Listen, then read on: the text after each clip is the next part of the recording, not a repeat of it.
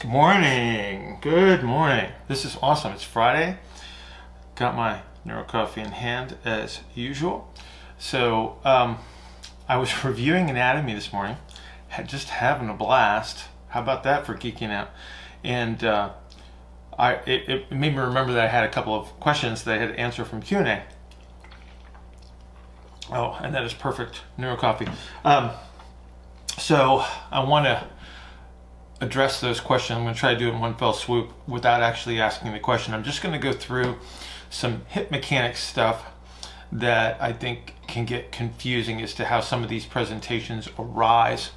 And generally the questions were, how do I end up with these situations where I have this excessive, or it appears to be enough external rotation, but I lose internal rotation in the hip?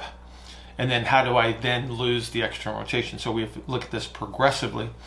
And it's not that terribly complex if you look at how the musculature is oriented and what can limit hip rotation wherever you're measuring it. And so let's just use the typical common hip internal external rotation at 90 degrees of hip flexion.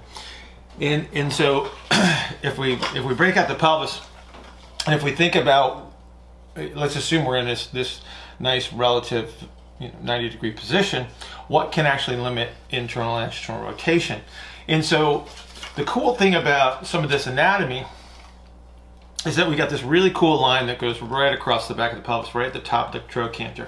And so if you look at all the musculature that is below this line, as you flex the hip, this musculature maintains its external rotation capabilities.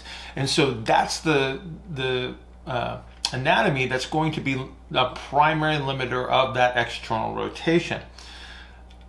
What we need to consider after that is what type of a superficial strategy. So we're talking about the superficial musculature, and how does that influence the position of the sacrum relative to the ilium, and then how does that impact the orientation of the acetabulum? And so if let's just say that I have a wide infrasternal angle presentation in somebody that does not have full breathing excursion, so that means I'm going to have this wide IPA orientation, and I'm going to have a nutated sacrum. The musculature below this level of the trochanter may have an element of external rotation, concentric orientation, but in general, that's going to happen later in the compensatory strategy sequence, if there is such a sequence. I think that happens simultaneously, but from a learning standpoint, we can look at this sequentially. So if I have a nutated sacrum, I would have this presentation where I would have excessive internal rotation, or more internal rotation than I would have external rotation initially, until I get an anterior compressive strategy here. So think about your adductors that attach along the pubic symphysis, being the compressors on the front side. That would create an orientation of the ilium that would increase the external rotation compensatory concentric orientation on the posterior side of the hip, and that would drive your external rotation and lose the internal rotation. But again, that's one of those compensatory strategies that's going to happen after the initial orientation of simply being a wide ISA, wide IPA at the pelvis. And if we look at a narrow, on the other hand, so we have somebody that's going to narrow this IPA, they don't have full excursion of breathing, then what we're going to see earlier is we're going to see a much stronger compressive strategy here. So we're going to see more concentric orientation across this line. And so right away, you're going to have a presentation of increased external rotation and a reduction in internal rotation.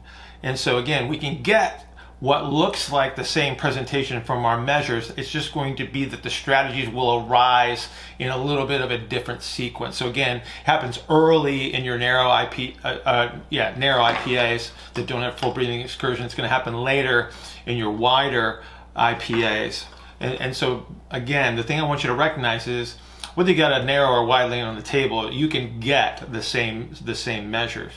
They're just going to happen at different times.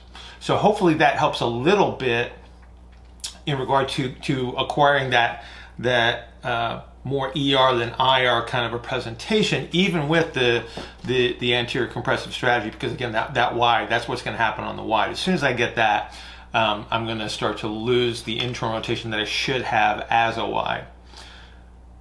If we look at the orientation, so the orientation is the entire pelvis orienting forward.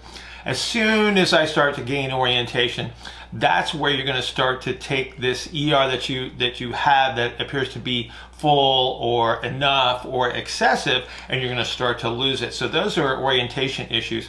And so the first thing you need to do when you're trying to restore hip range of motion is again recapture the ability to reduce the anterior orientation. So again, if we do this a quickie review, I got this line that goes across here. Anything below that line is going to maintain its external rotation capabilities through this 90 degrees of hip flexion. So that's where you're going to have to start from a strategy standpoint.